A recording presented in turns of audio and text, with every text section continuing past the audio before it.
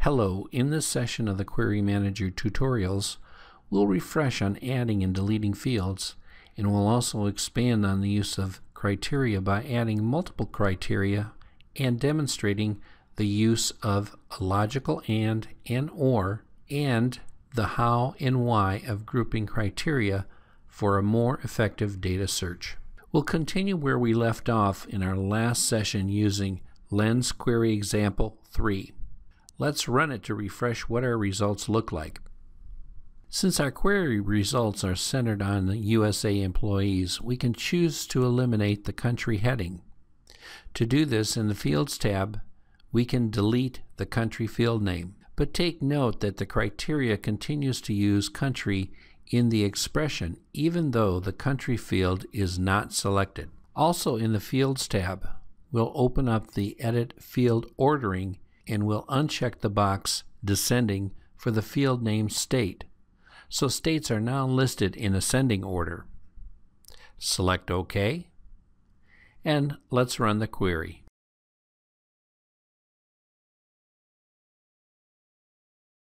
Now, in the results, we see that there's incorrect data entered for city with country names entered, and some rows are blank as there is no state listed. Additionally, we see that there are some APOs in the city field. We'll remove those data rows with the criteria expression, the state not equal to blank. We'll run again and see some APOs, that's an acronym for Army Post Office, and we'll remove those APOs with the criteria city not equal to APO.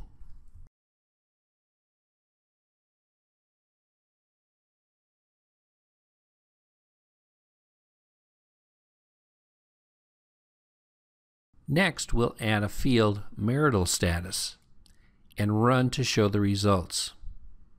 Select the Query tab and find marital and check it and run the query. We see that there's a single character code to describe the status that may or may not be obvious.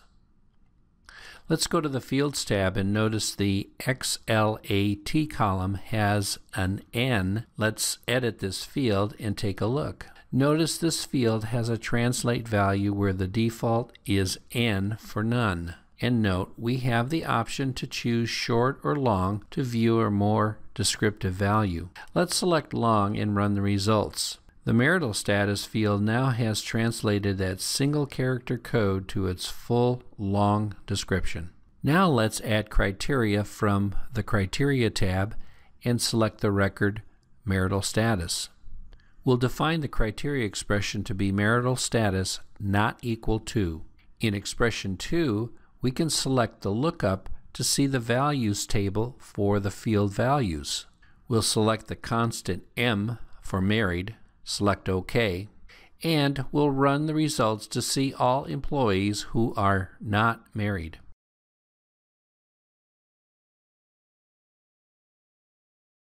Let's add another criteria to list all employees not equal to married who only live in the state of Arkansas. Notice there's not a constant value available for this field. Here we'll manually enter AR and run to see that there are 9 results for Arkansas. Now let's add another state.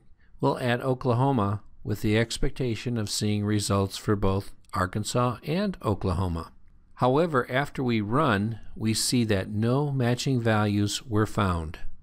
Let's go back to the Criteria tab and look at the logic. Notice that when there are multiple criteria, a logical field will contain logical operators which you may use to relate multiple criteria in specific ways. When you specify 2 or more selection criteria for a query, you must tell PeopleSoft Query how to coordinate the different criteria. When you link 2 criteria with a logical AND, a row must meet the first and second criterion for PeopleSoft Query to return it. When you link 2 criteria with a logical OR, a row must meet the first or second criterion, but not necessarily both. So, if we change the logical operator to OR for Oklahoma, our results would be as expected for both states if the marital status applies. Now we have 51 results. However, we're seeing employees that are married in Oklahoma. That's not what we want. When your query includes multiple criteria, PeopleSoft Query checks the criteria according to the rules of logic. It evaluates criteria that are linked by ANDs before those that are linked by ORs. When all the criteria are linked by ANDs, this order always returns the correct results. But if you include one or more ORs, the results may not always be what you want. Our results are incorrect because PeopleSoft Query evaluates criteria in the order of appearance. It looks for rows where the employee is not married and where the state is Arkansas, or rows where the state is Oklahoma. What we really want PeopleSoft Query to search for are rows where the state is Arkansas or Oklahoma and where the marital status is not married. That is, you want PeopleSoft Query to evaluate the OR before the AND. To accomplish this task, we need to add a parentheses to the list of criteria.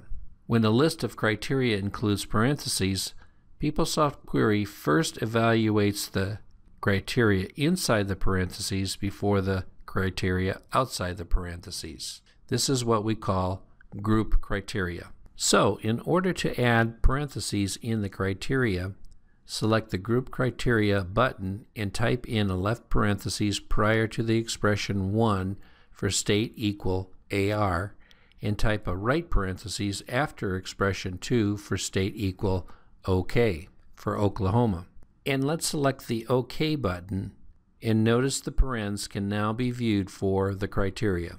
Let's take a quick look at the SQL. So now we know the expression in the parens will be evaluated first within the where clause. So we'll get results for only U.S. employees only in either Arkansas or Oklahoma, and where the marital status marrieds are removed. Let's run, and now we see that we have 36 rows of data for employees living in those two states whose marital status is anything except married. We can now be confident we have the correct results. In summary, the order of processing criteria is defined by these rules. First, the criteria with enclosed parentheses, followed by any not criteria used, then followed by the AND criteria used, and finally followed by the OR criteria if used. We now know the retrieval of the requested data is always evaluated by PeopleSoft Query in that logical order, followed by the order listed. Also note that there is a reorder criteria function, but is used primarily to reorder rows of criteria without deleting and re-entering existing criteria. Now we'll remove the marital status and states criteria, keeping country equal to USA, the state not equal to blank, and the city not equal to APO. And we'll also remove the field marital status in the Fields tab and select Run. Now let's add another state criteria using a condition type InList for selecting multiple states. In the Edit Criteria properties, expression 1 will be the field state, the condition type will be InList, and expression 2 will create list members by selecting the lookup icon. In the Edit List view, we will need to select the Add Value button for each entry. In this case, we'll add Michigan, MI, and we'll select Add Value again for Wisconsin, WI, and select OK. Notice the criteria expression state InList, MI, and WI for Michigan and Wisconsin. Let's select OK. In the Criteria tab, we see the new expression. Let's run and view the results. So you can see where the condition type InList would be useful for multiple field criteria. Here in our case, we can filter or narrow down a list of states with the use of InList. However, the downside of this is that we would have to modify the criteria each time we need to list different states, or whatever data we need to filter. A better approach is to create a prompt. This Query Manager feature allows us to selectively choose the data based on the value provided when running the query. In our next session, we'll cover the details for adding prompts with the prompt tables and with no table edits.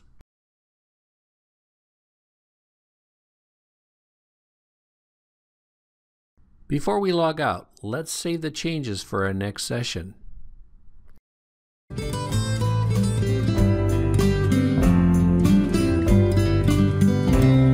That's it. Thank you for watching.